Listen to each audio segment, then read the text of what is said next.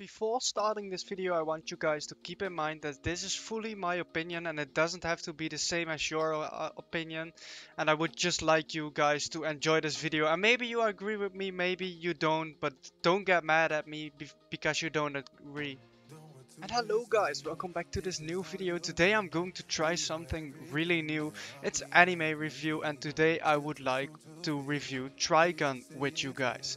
So I am going to announce that I might do this a little bit more than I've done it before, because I thought this was a nice idea. It hasn't actually been done a lot, and I kind of think that's kind of weird, but let's just get straight into it. I think the beginning of Trigun was kind of bad, because it was kind of lame, because the character didn't really fit into the story. According to the story, Vash was meant to be the most fearful bandit there is. But if you pay really close attention to him in the beginning, he only got captured every time by other bandits that he wanted to stop. Because Vash was not the bandit anymore like he used to be. He changed a lot in time, you know, and he has destroyed a lot of things and is actually afraid to like kill people.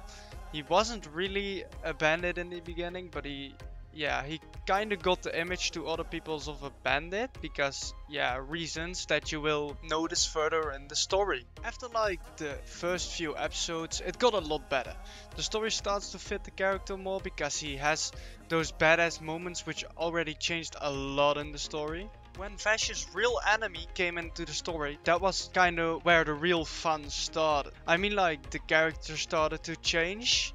He got a little bit more badass, some nicer scenes started to happen, and the story started to give more meaning instead of just random episodes that are spread across the whole anime. Because in the beginning the series felt a little bit like just random episodes that you could just mix together and no one would notice, because it didn't really have a straight storyline before.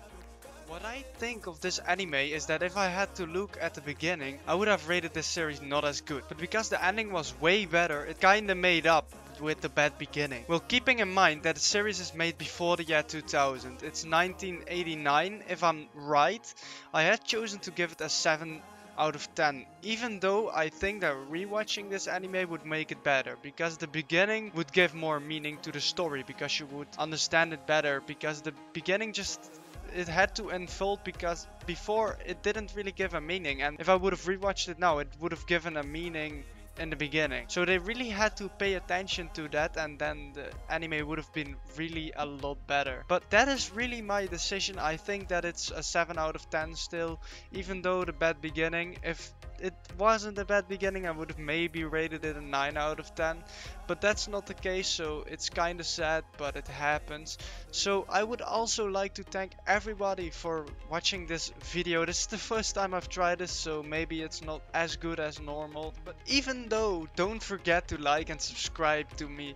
I am trying to do my best and it's going to get a lot better. So I would like to thank everybody for watching. Don't forget to like and subscribe, and I will see you guys later. Peace.